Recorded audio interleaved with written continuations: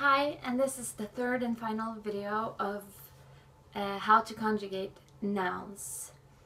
Previously, you should have watched masculine and feminine nouns. This is the neutral nouns.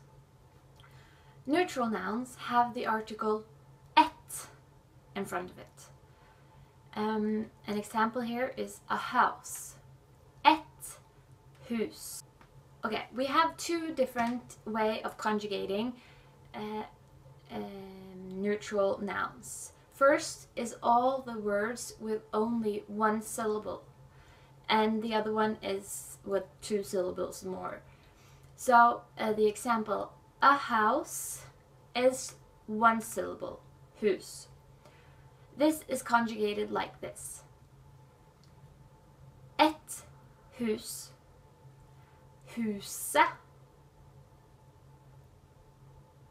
Hus. Husene. The special thing here is that in plural, indefinite form, it's the same as single form. It doesn't have an ending. It's just hus, even though there's two houses. It's just to hus.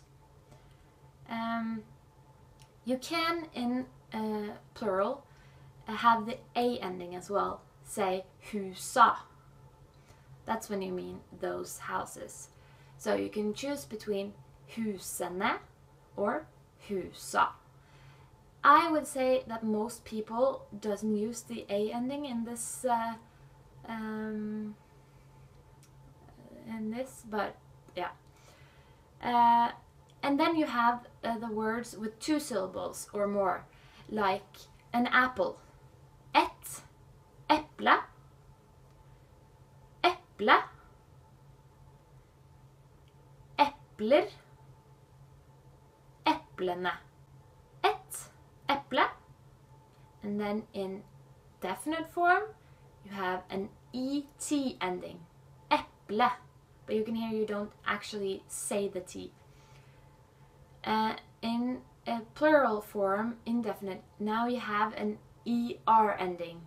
That's different from the words with only one syllable. Et hus, to hus. Et eple, to epler, er ending. And in definite form, you have eplene, ene ending. This is why I'm telling you, use the ene ending, because then you don't have that much to think about. In the one syllable words, you could have chosen to use an a ending, but then you have to remember two different things, and when you really don't have to, then why do that? Just make it harder for yourself. So you do have words that has one syllable that has to be finished with an a in plural definite form, like a kid. Et barn.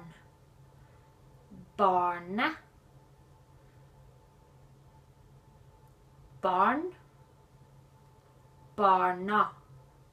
So most of the words have an ene ending, but this one has an a ending.